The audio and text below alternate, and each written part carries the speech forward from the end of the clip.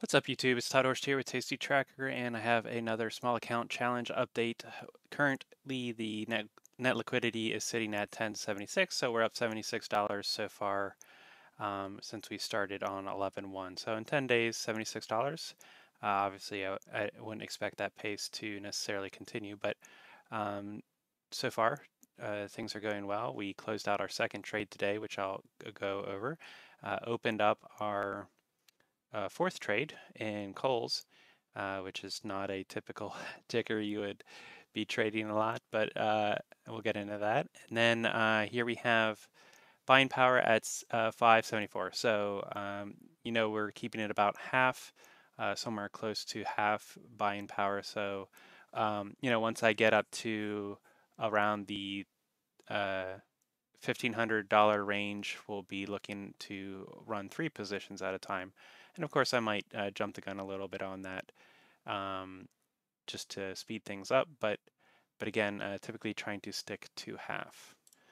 Okay, just generally speaking, going over SPY, we have a huge jump up on the day on good CPI. So I could definitely see this coming the whole way up here to this resistance around 408. Of course, nothing is guaranteed, so we could definitely, roll over here. Would make sense to chop around, maybe confirm the 100-day SMA here before heading up to the 200. But I do think there's probably a lot of people covering shorts, or it's possible that they took all of their short positions off here. These days, I don't know. I would assume there'd still be enough out there to get a little bit of a covering run here. But I don't expect this trend line to be broken around 410. That's just my pessimism for the current time frame. Okay, so let's go back over to these positions. Looking at shop, that's been on for quite some time here. Okay, you can see we've had that open for 9 days, and it was only 62. I think that was the first position we put on. Um, So yeah, that's definitely getting about time. I would typically these positions last about 1 to 3 or 4 days, and then if they go past that, then they tend to last 12 to 15 days. So we're definitely getting close to the 12 or 15 days, and that sort of aligns with where we're at right now. We're at 31% of potential profit here gained. Yes, that only amounts to $19, but at this point, with such a small account, we're focusing on percentage increases, not necessarily on the dollar amount. And that's honestly true of any account size. It's more important to be worried about your percentages than the actual dollar amount. Obviously, a lot of that came from today being up $68. So let's go ahead and look at the shop chart. Okay. So, we're down here with the 26. Puts us down here. Yes, I have the green line here, which is very close to the bottoms, uh, the low in for the last, well, almost the entire year. For the last 6 months, we've been in this area chopping. So definitely possible to come up to here around 43, and then right there's it'll be the 200-day SMA will come to meet it there. So anywhere between 40 and 43, I think, is a good target for this. By then, we'll be out of that position. So you can see I already have a working order for 35, and that comes back over to this closing where how I went over this before. We're looking for the return multiple. That's how quickly we are reaching our expected rate of return. And then the percentage increase, we'd like that to be over 20% and over 2x return multiple. We don't always get that, obviously, so then once we hit a certain point in time, it'll only be possible to get a return multiple over 1, and then we'll look for the percentage increase to be around 50. But we can see right here, if we can close for 35, that'll be almost a 50% win at a 2x multiple, so that will definitely be our target for now for the next couple days. And this is based on the expected daily return, which is based on today's date and how many days to expiration. So this number will change every day as to That's what we want to get. Obviously, like I said, I will at some point share this spreadsheet, but more importantly, I'm building all of the lessons learned from 2018 into the tracking website, Tasty Tracker, into the new portfolio screen. So I have a whole lot more statistics and tools in there to help you make these decisions. So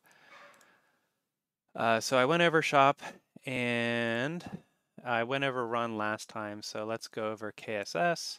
Sorry about the dogs barking and the kids. So Kohl's is not one that I'm necessarily interested in. They're kind of a dying business, and I'm pretty sure they were looking for a buyer. But that said, we've been trading in this range since July, early July, and so we're coming up here on the what's that, 50?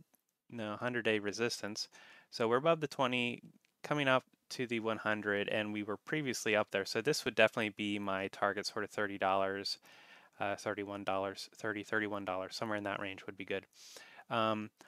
It's possible that we come up here and try to fill this gap, which we did before, but then we quickly popped back down once it encountered the 50 days. So anyway, that would put us up here at $35. That's definitely possible. One thing that was attractive was we were after earnings. Again, I don't necessarily care what earnings are. I care what the reaction to earnings is. We're trying to fight to get higher RSI, come up here on the MACD, so those all look fine. But yes, this just basing here for many months gives me confidence to sell something on the lower end of this range, with the expectation that if we get down there, it could dip, but then pop back up, because this is a defined range. Okay, so we got into the 24 position here. That's the whole way down here. That would actually be fresh lows, which we haven't hit all year, so it's even below this base. So if you really wanted to push it, you could definitely come up here, sell the 25, 26, but then of course you're increasing our deltas, which right now this is sitting at a 17 delta. I think initially I sold it, it was 19, and then it did pop up to 20 for a bit, but now we're back below 20 delta, which is definitely my preference for this account, trying to be as safe as I can. If you've subscribed to my alerts or followed me for some time, definitely when I can get bullish, I will sell even in the money or decently far in the money puts if I'm expecting a big move, but this is no environment to be putting on that bullish of a position. And this account is too small that I can't sell calls to do strangles or anything like that. So yeah, so I'm just trying to be as conservative as I can. This one's already down to 8, again, just signifying that it'll be pulling off here pretty quickly. Okay, so yeah, so that's it. So to trade KSS, let's click on, there we go. Okay, then we came closest to 45 days, which just so happened to be 43 days. Then I scroll down here to try to get these to show. Another trick, if like these, I can't scroll down any further than that to get them to show. Another trick is to just go to any other ticker and then come back. Oh, I missed a step. A lot of times you should click on this to select it so that it pops you right back here to the screen. But anyway, it worked. So closest now one is at 22 delta, so I'd still prefer with the 24 getting the 17 delta. But yeah, that's basically it. We can see for this trade, it's occupying about 251, and you can get a better number by coming over here, clicking this, and clicking close, and we can see what it'll free up. So it's taking up 239 buying power at the moment. So well within our limits currently. Okay, so that covered the entry of the position, the chart, and now I wanted to go over this opening section up here. So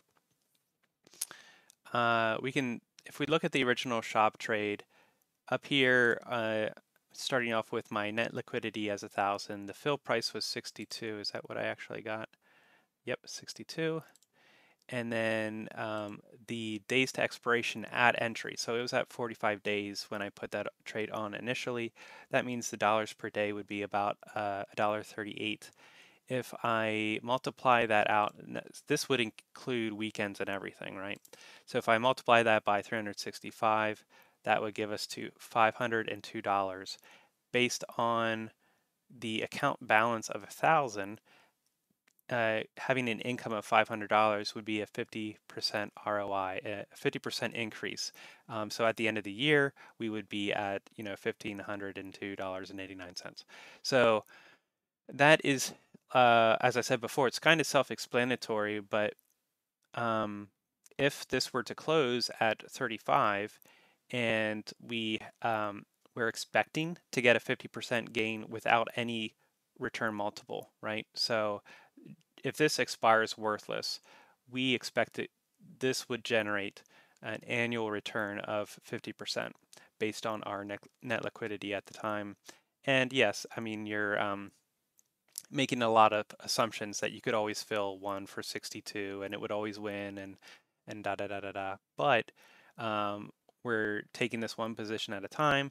This is 50%, and if I can close this early at 35 cents with a return multiple of 2, then that's further increasing the ROI. So I did go over this a bit before, and but it's just another way to accelerate our return.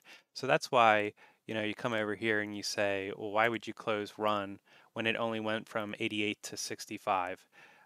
Definitely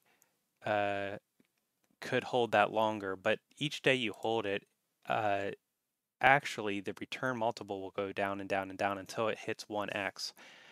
So it's kind of counterintuitive. Now, I will say, had you held on to this a lot longer, or a little bit longer, you could have gotten $50. Let's see what it's trading at now, $30. So I could have, I made this trade at 9:30 this morning. If I would have held till now, I would have been able to make 30 more dollars, 35 more dollars. So that would have been a very, very nice win. But I'll take it. It's still 20 bucks added to the account, and so I can't complain. This just goes to show that your entries and exits can be rubbish, and you can still be productive and make money. But yeah, I hope that's what this whole challenge illustrates. So yeah, so now that explains to you the open. I went over the close. And I went over this thing. So the last thing will be this page, which I'm going to start coding up to actually have this be pulled in dynamically. As it is, all these figures are static. I went through and actually, went through each ticker and found the around a 19 delta, put in the credit, put in the collateral, put in the share price, and then this is just a formula. But yeah, so I'll be working on creating a page that pulls in these prices every day so that it stays up to date and is automatic and doesn't require all this work. But yeah, this formula isn't anything special, but I will go over that on a different date. So I think that's all I wanted to cover. If we come over here to account history, we can see that was a $23 gain. I don't think I have commissions entered in for this account yet, but that is probably the downside, I will say, with doing this method. It's really trying to boost your returns, but it's going to also boost your commissions because you're going to be trading, maybe twice as much as you would normally. So that's certainly a downside. But anyway, so $23 on the run position, $38 on the FCX position, and that puts us up. Let's see here. 7.2% so far this month when compared to last month. Total income $61. So again, I think that's pretty cool. And hopefully we'll keep it going. Thanks. Let me know if you have any questions. Do the YouTube things, and I'll talk to you next time.